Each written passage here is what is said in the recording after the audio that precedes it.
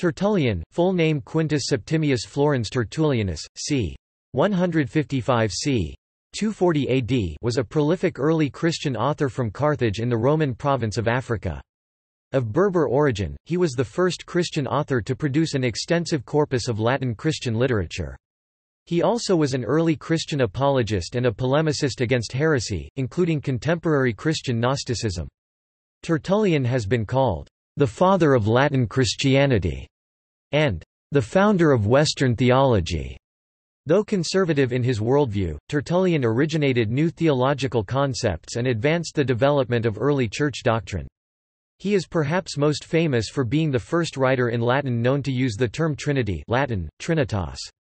According to the Stanford Encyclopedia of Philosophy, Tertullian's Trinity is not a triune God, but rather a triad or group of three, with God as the founding member.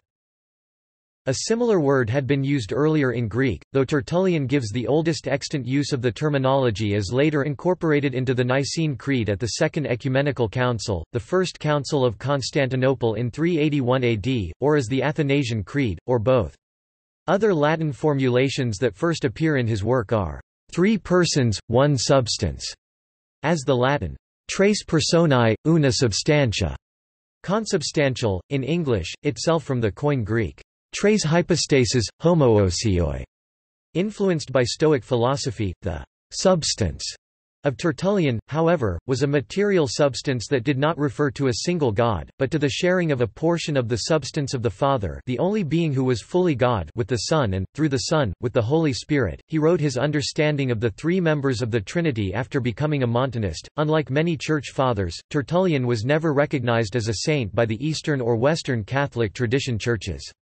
Several of his teachings on issues such as the clear subordination of the Son and Spirit to the Father, and his condemnation of remarriage for widows and of fleeing from persecution, contradicted the doctrines of these traditions. Life. Scant reliable evidence exists to inform us about Tertullian's life. Most history about him comes from passing references in his own writings. Roman Africa was famous as the home of orators, and this influence can be seen in his writing style with its archaisms or provincialisms, its glowing imagery and its passionate temper. He was a scholar with an excellent education. He wrote at least 3 books in Greek. In them he refers to himself, but none of these is extant. According to church tradition, Tertullian was raised in Carthage and was thought to be the son of a Roman centurion. Tertullian has been claimed to have been a trained lawyer and an ordained priest. These assertions rely on the accounts of Eusebius of Caesarea, Church History, 2, e. 4, and Jerome's De Viris Illustribus on Famous Men, chapter 53. Jerome claimed that Tertullian's father held the position of centurio proconsularis, aide-de-camp, in the Roman army in Africa. However, it is unclear whether any such position in the Roman military ever existed. Further, Tertullian has been thought to be a lawyer based on his use of legal analogies and an identification of him with the jurist Tertullianus, who is quoted in the Pandects. Although Tertullian used a knowledge of Roman law in his writings, his legal knowledge does not demonstrably exceed that of what could be expected from a sufficient Roman education. The writings of Tertullianus, a lawyer of the same cognomen, exist only in fragments and do not denote a Christian authorship. Tertullianus was misidentified only much later with the Christian Tertullian by church historians. Finally, any notion of Tertullian being a priest is also questionable. In his extant writings, he never describes himself as ordained in the church and seems to place himself among the laity. His conversion to Christianity perhaps took place about 197–198 cf. Adolf Harnack, Bonwetsch, and others, but its immediate antecedents are unknown except as they are conjectured from his writings. The event must have been sudden and decisive, transforming at once his own personality. He said of himself that he could not imagine a truly Christian life without such a conscious breach, a radical act of conversion. Christians are made, not born. Apol. XVIII.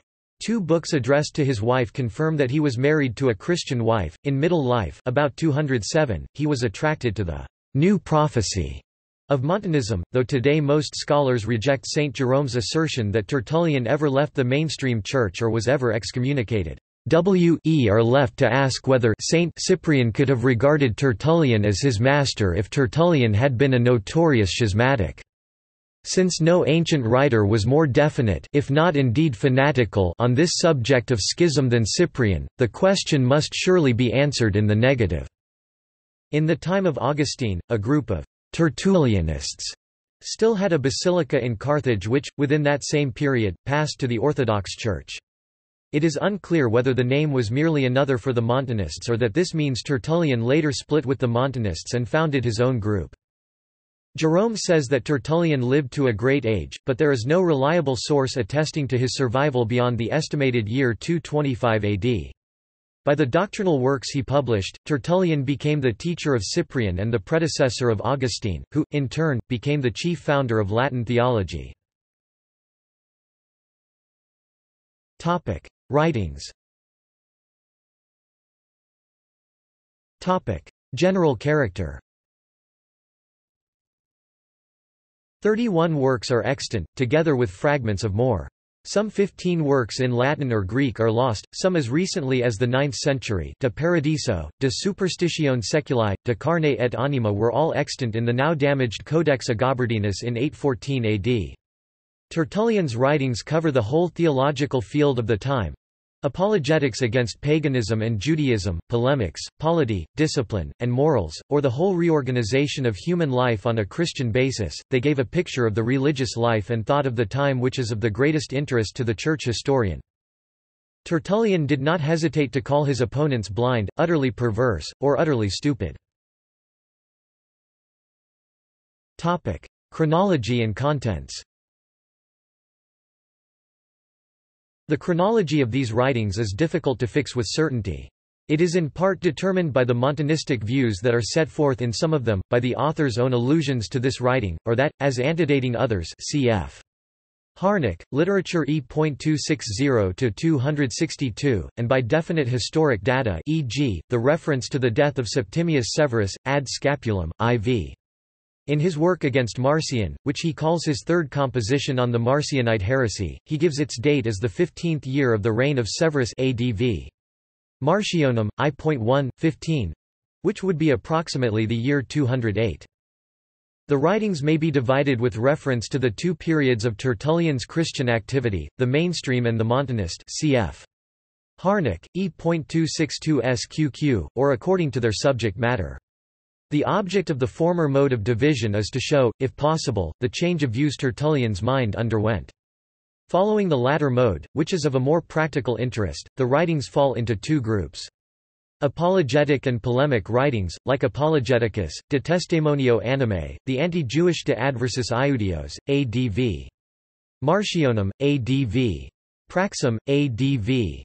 Hermogenum, De Praescription Hereticorum, and Scorpiaci were written to counteract Gnosticism and other religious or philosophical doctrines. The other group consists of practical and disciplinary writings, e.g., De Monogamia, Ad Uxorum, De Virginibus Volandis, De Cultu Feminarum, De Patientia, De Pudicitia, De Oratione, and Ad Martyris. Among his apologetic writings, the Apologeticus, addressed to the Roman magistrates, is a most pungent defense of Christianity and the Christians against the reproaches of the pagans, and an important legacy of the ancient Church, proclaiming the principle of freedom of religion as an inalienable human right and demands a fair trial for Christians before they are condemned to death. Tertullian was the first to disprove such charges as that the Christians sacrificed infants at the celebration of the Lord's Supper and committed incest.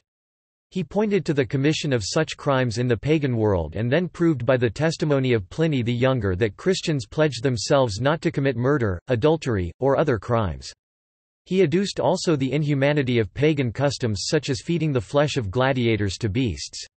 He argued that the gods have no existence and thus there is no pagan religion against which Christians may offend.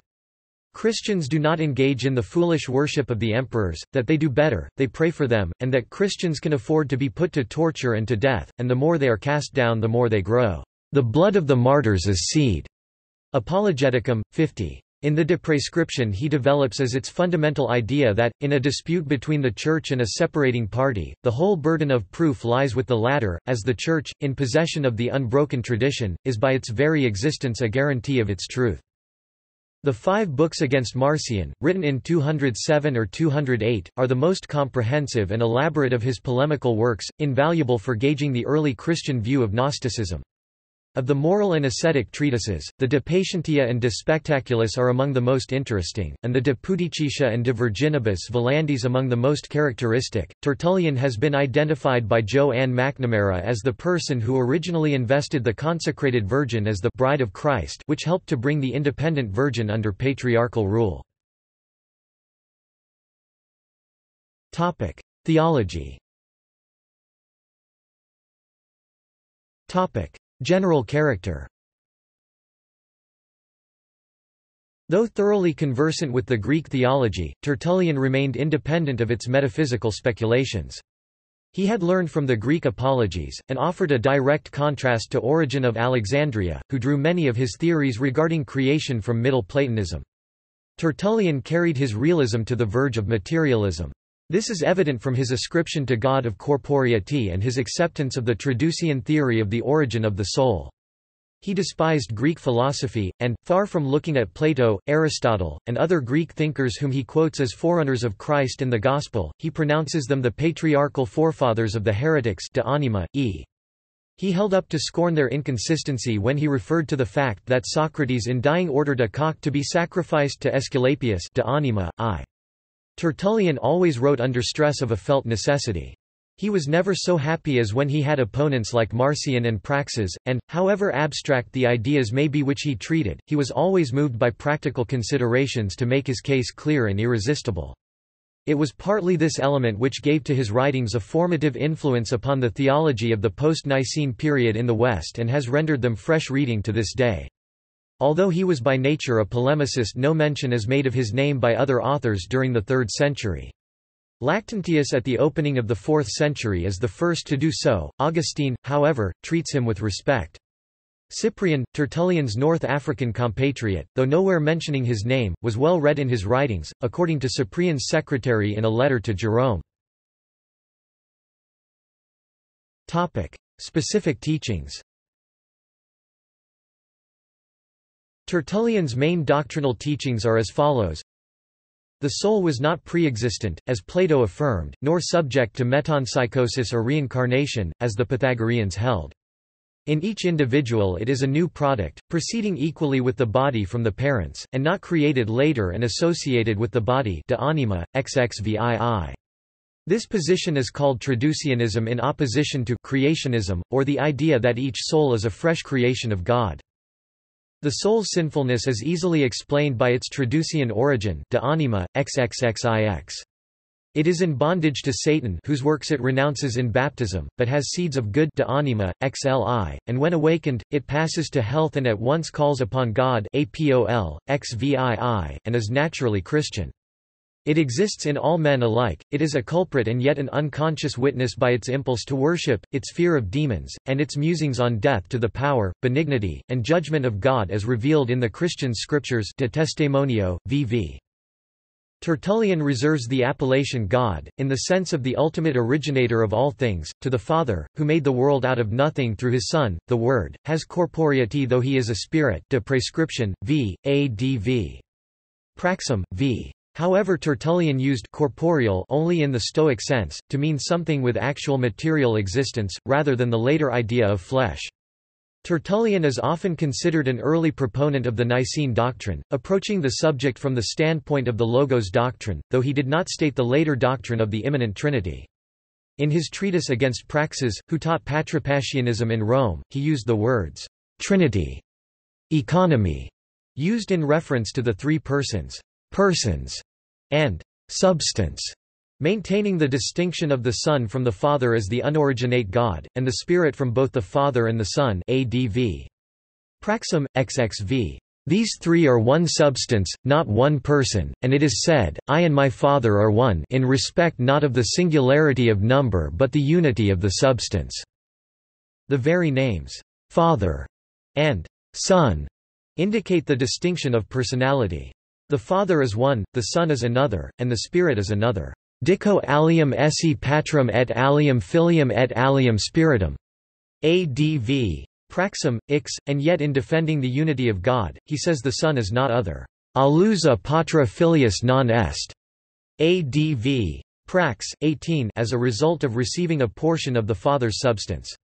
At times, speaking of the Father and the Son, Tertullian refers to two gods. He says that all things of the Father belong also to the Son, including his names, such as Almighty God, Most High, Lord of Hosts, or King of Israel.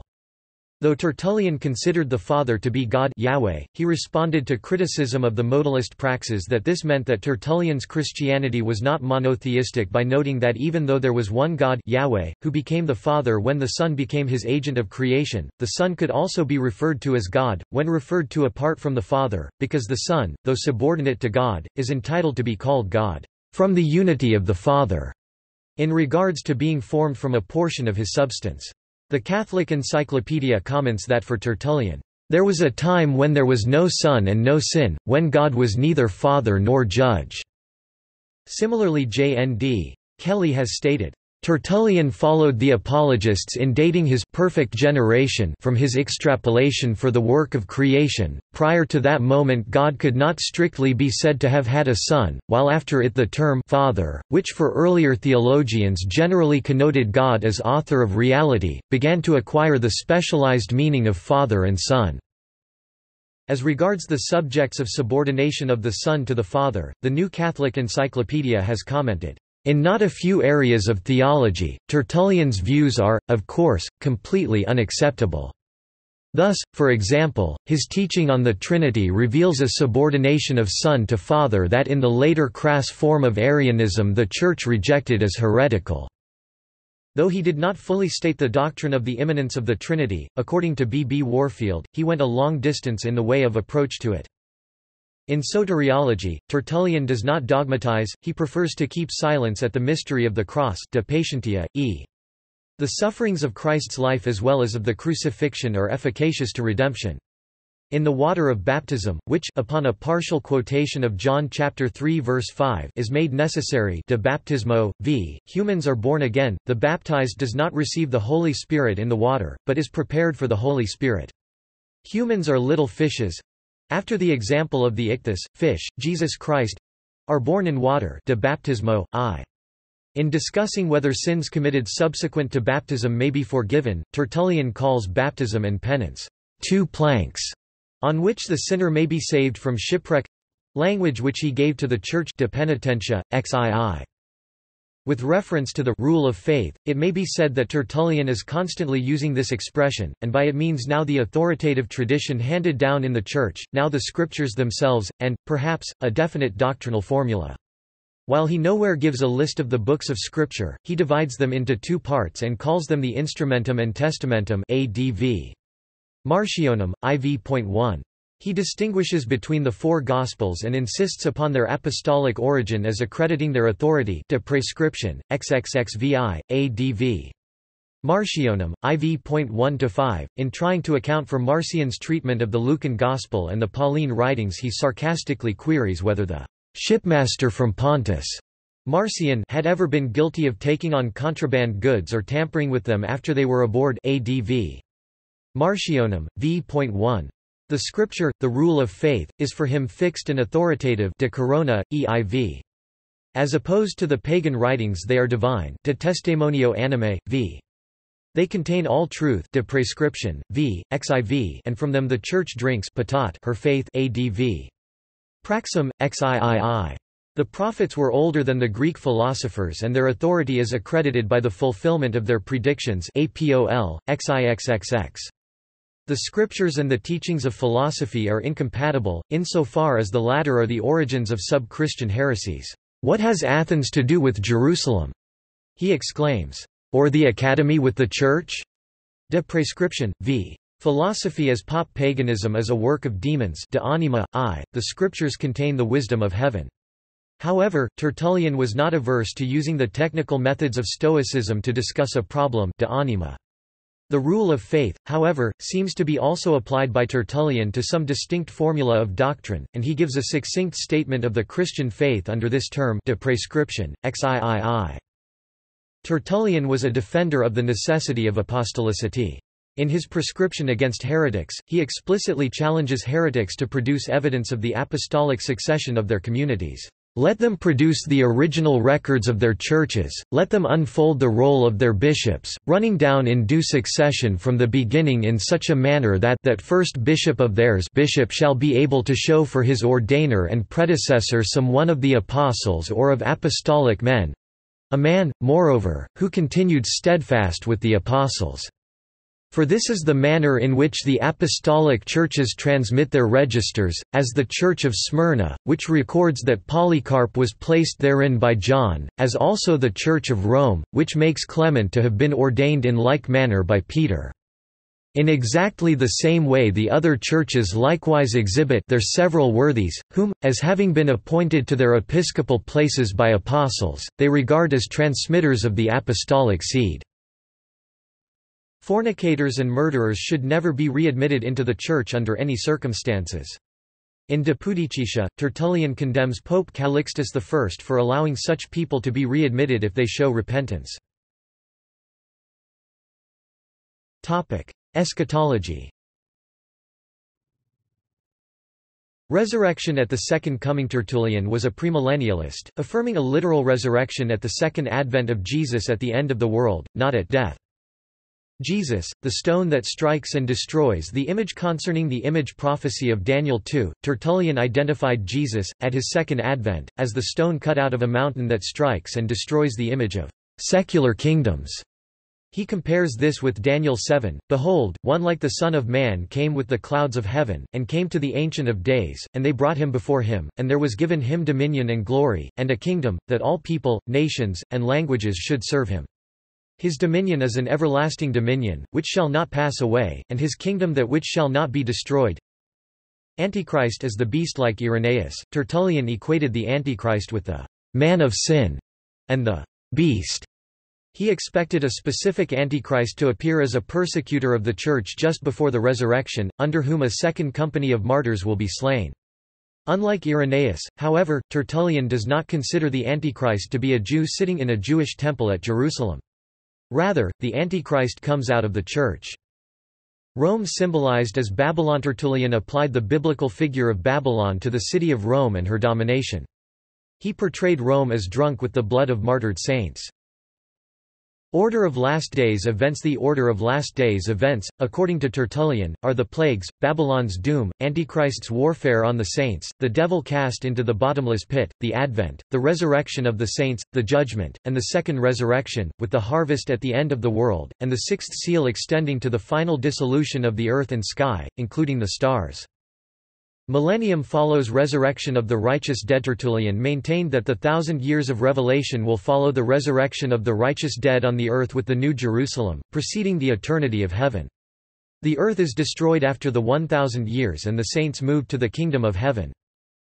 70 weeks fulfilled by First Advent. Tertullian contended that Daniel's 70 weeks foretold the time of Christ's incarnation and death. He started the 70 weeks from the first year of Darius, and continued to Jerusalem's destruction by the Romans under the command of Titus, fully completing the vision and prophecy. It is sealed by the advent of Christ, which he places at the end of the 62½ weeks. Moral principles. Tertullian was a determined advocate of strict discipline and an austere code of practice, and like many of the African fathers, one of the leading representatives of the rigorist element in the early Church. These views may have led him to adopt Montanism with its ascetic rigor and its belief in chiliasm and the continuance of the prophetic gifts. In his writings on public amusements, the veiling of virgins, the conduct of women, and the like, he gives expression to these views. On the principle that we should not look at or listen to what we have no right to practice, and that polluted things, seen and touched, pollute de spectaculis, v. xvii, he declared a Christian should abstain from the theatre and the amphitheatre.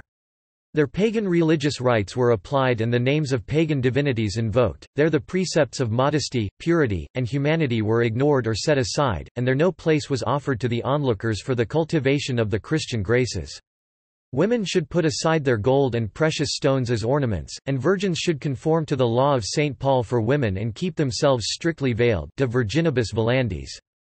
He praised the unmarried state as the highest de monogamia, xvii, ad uxorum, I.3 and called upon Christians not to allow themselves to be excelled in the virtue of celibacy by Vestal virgins and Egyptian priests. He even labeled second marriage a species of adultery de exhortationis castitatis, ix, but this directly contradicted the epistles of the Apostle Paul. Tertullian's resolve to never marry again and that no one else should remarry eventually led to his break with Rome because the Orthodox Church refused to follow him in this resolve.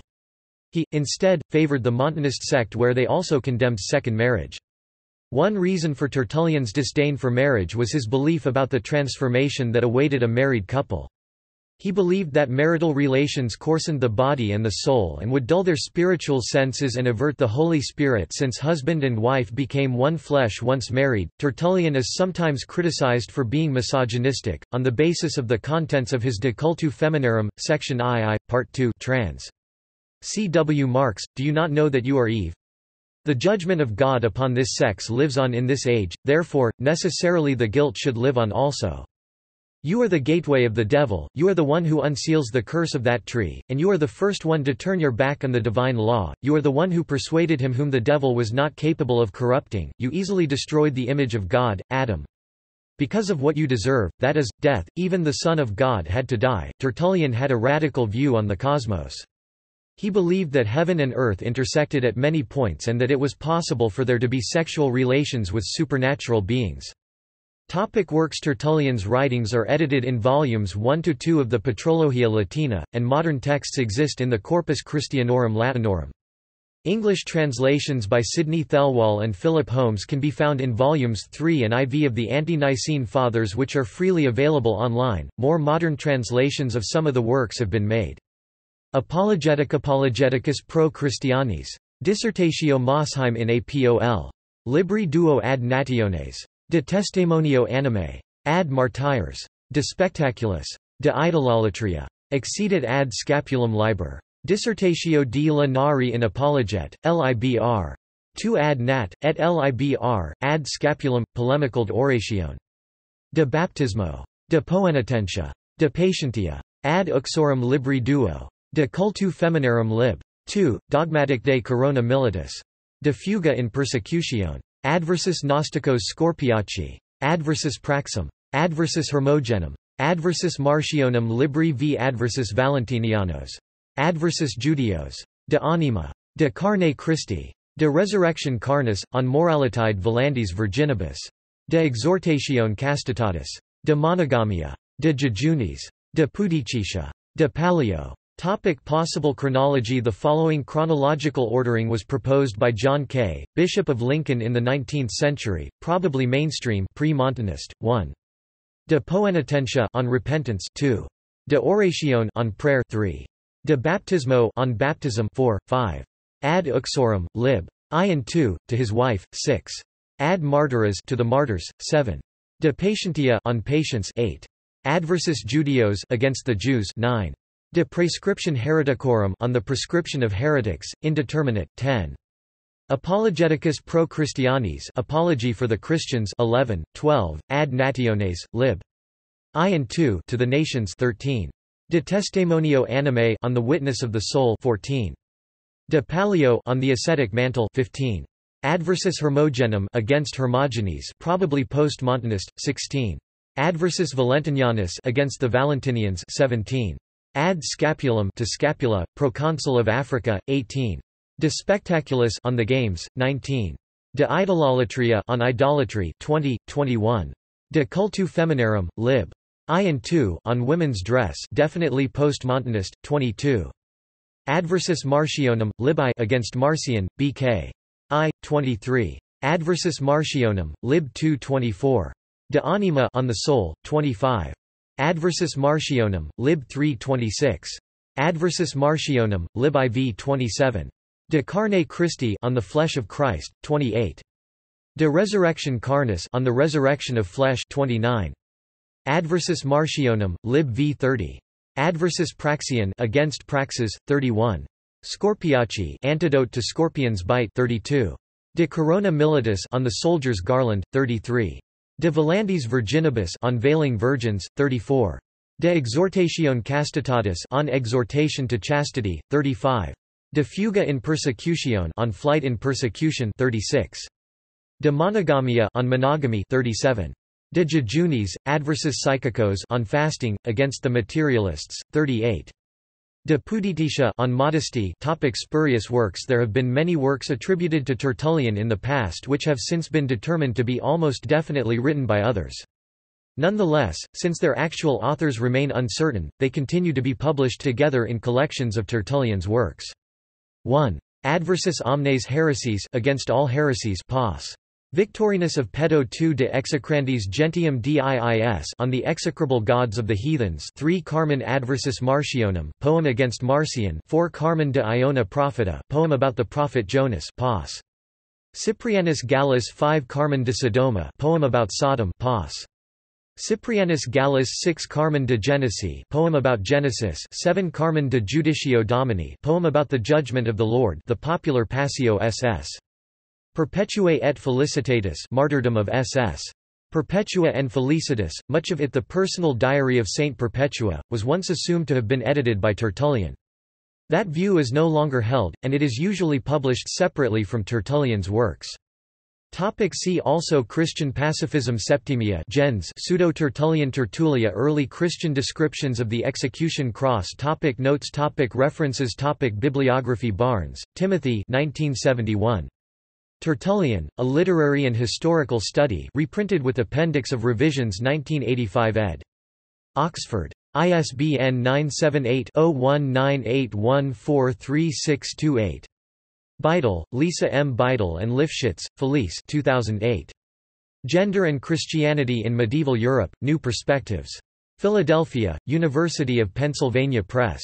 ISBN 9780812240696, CS1 maint, Uses Authors Parameter link Daniel, Robin 2010. This Holy Seed, Faith, Hope and Love in the Early Churches of North Africa. Chester, Tamarisk Publications. ISBN 978-0-9538565-3-4. Economou, Andrew J. 2007. Byzantine Rome and the Greek Popes, Eastern Influences on Rome and the Papacy from Gregory the Great to Zacharias, AD 590–752. Lexington Books. ISBN 978-0739133866. Froome, Leroy 1950. The Prophetic Faith of Our Fathers DJVU and PDF, 1. Review and Herald Publishing Association. Schaff, Philip. The New Schaff-Herzog Encyclopedia of Religious Knowledge. External links. Primary source. Tertullian's works in many languages, including Latin, and English. Website intratext.com. English translations of all Tertullian's works can be found in Rev.